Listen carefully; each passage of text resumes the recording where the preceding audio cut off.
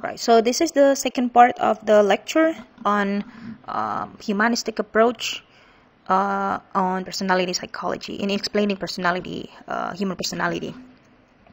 So the second part of this lecture, I'm going to focus my explanation on what is actually self-actualization, the needs that that famously sits at the top of Maslow's hierarchy, what it actually is, and how to achieve that, and what is the indication that someone is successful in achieving self-actualization. So before achieving self-actualization, there are several conditions necessary to satisfy before we successful to satisfy this self-actualization needs. So there are 4 conditions that one must fulfill before finally fulfilling the self-actualization needs. The first condition is that we need to be free of constraints that which is imposed by the society and by ourselves. And this is why achieving self-actualization only makes sense if someone already at the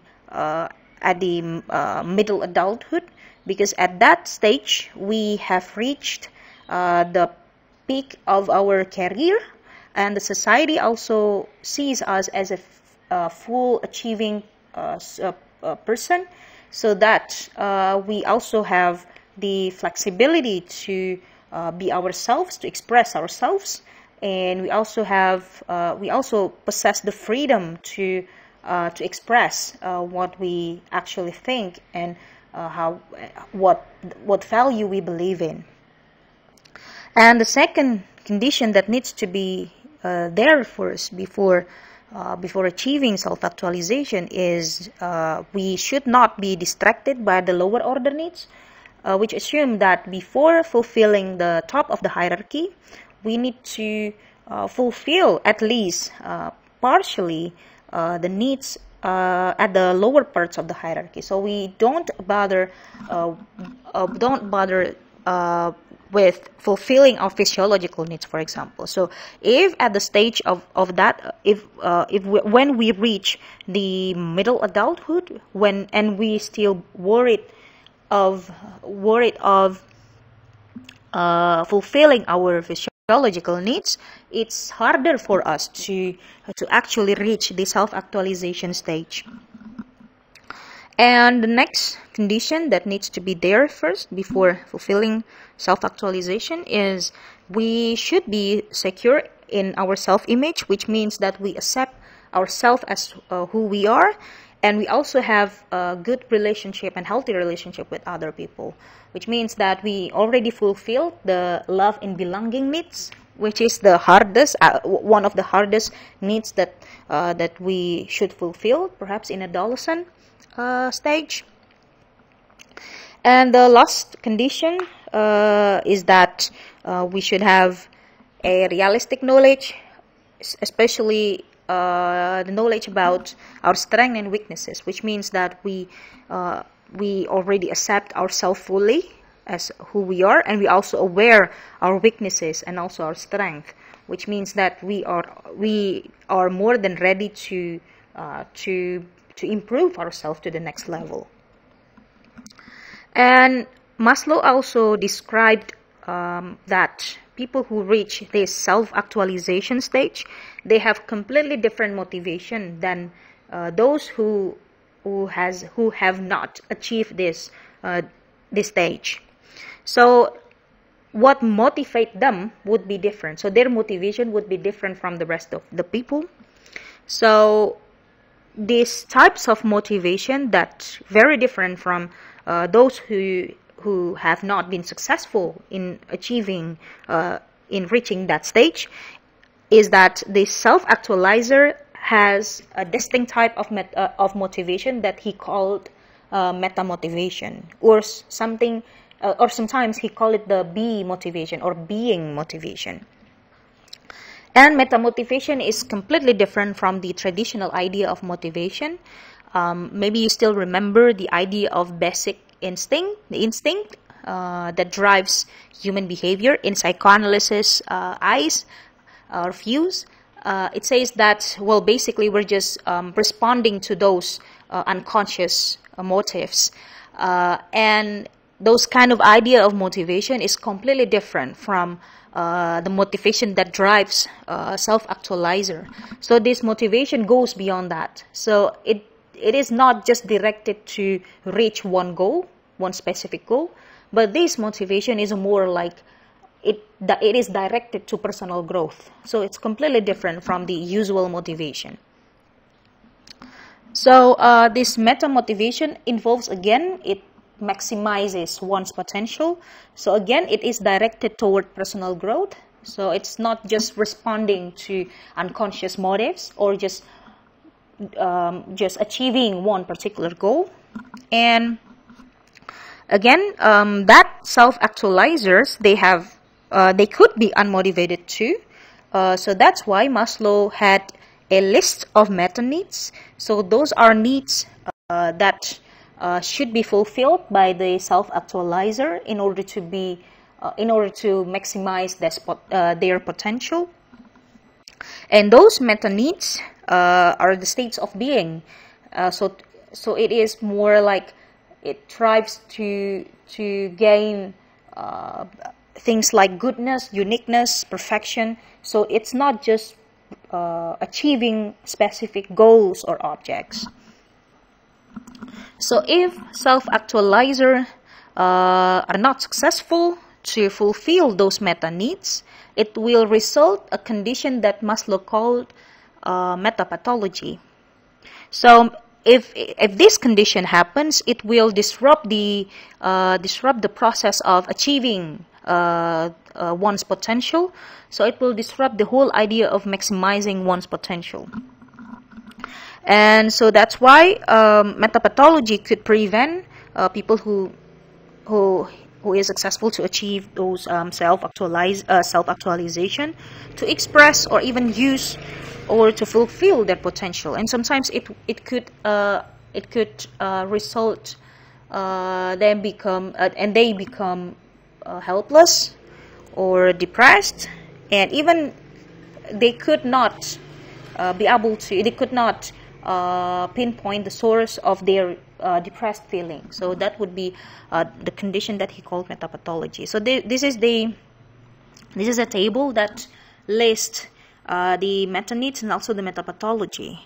So people who already reach the self-actualization needs, they have to fulfill these needs, and if they fail to fulfill that, it will lead to a condition that they call that Maslow called metapathology. So, for example, if a self-actualizer has a needs of perfection, for example, if they are not able to fulfill that, it will lead to a condition they will feel hopeless, or they feel like nothing to work for. Yeah. So, and if they are in this condition, in this metapathology condition, it will prevent them to maximize and fulfill their potential. And this is the most important questions of the day.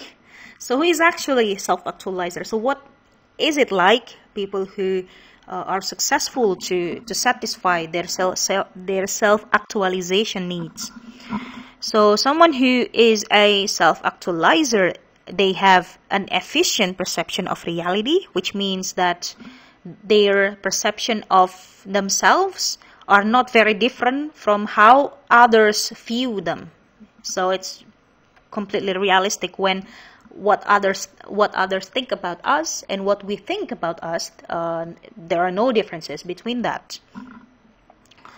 And the second characteristics of a self-actualizer is that they accept themselves of who they are, and they accept the existence of others and the nature too.